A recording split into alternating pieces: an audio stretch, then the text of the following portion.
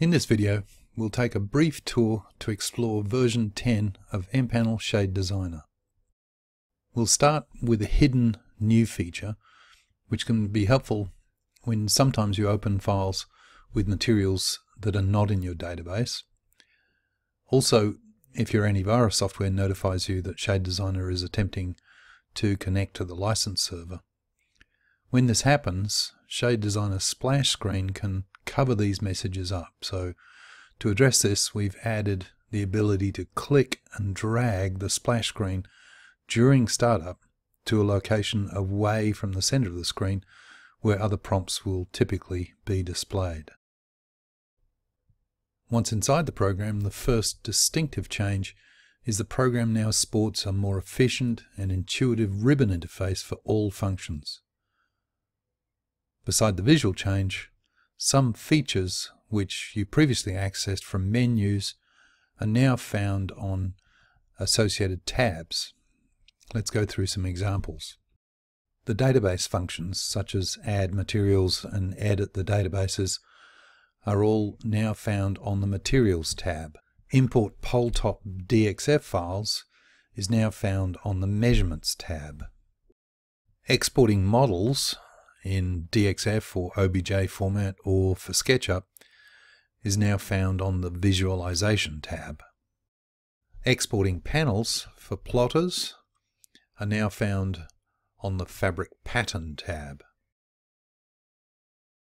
The Supplier Setup area to put in your logo and company name can be found on the Visualization Reports tab.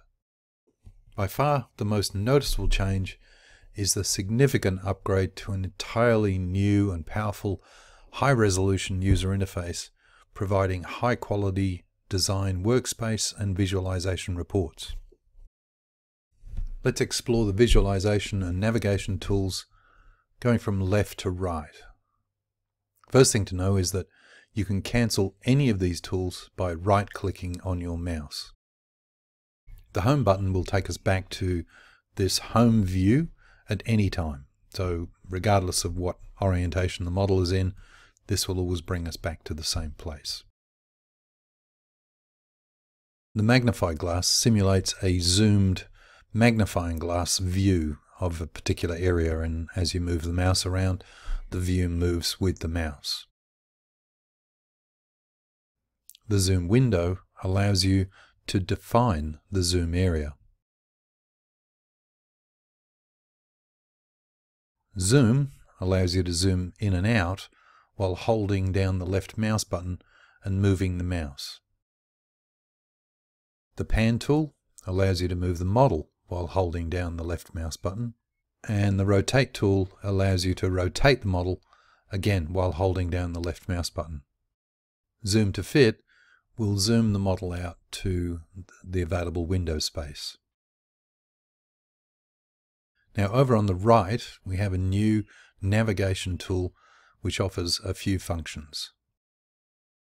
We can click on a face or an edge of this cube to switch views. Or we can left-click on the mouse and drag this view bar around the cube to rotate the view.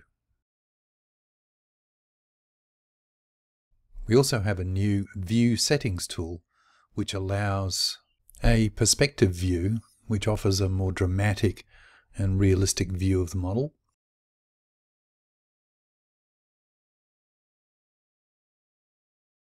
Set your own visualization report view. Let's rotate the model, then set this view. Now we can see this new view angle in the visualization report. We also now have control over lighting conditions, which is useful to adjust for different machines. Finally, the new graphic interface can cause compatibility issues with older machines. So we've added controls to allow you to adjust the software to work with them. If you're using a computer which doesn't support OpenGL, we need version 2 or higher, or has limited graphics capacity, then you can change to DirectX or turn off hardware acceleration. Thank you for watching. For more examples and tutorials, please go to MPanel.com or search for MPanel on YouTube and subscribe to our video channel.